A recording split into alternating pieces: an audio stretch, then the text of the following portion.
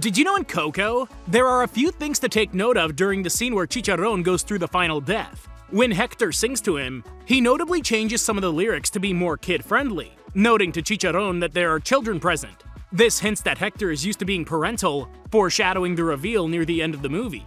Also, when Chicharron does fade away, it appears that Miguel is the only one who's confused by what happened, whereas Hector is saddened, and as is Dante. This shows that Dante is more aware of goings-on in the land of the dead than it seems, hinting at him being a spirit animal. If you love animated movies, subscribe.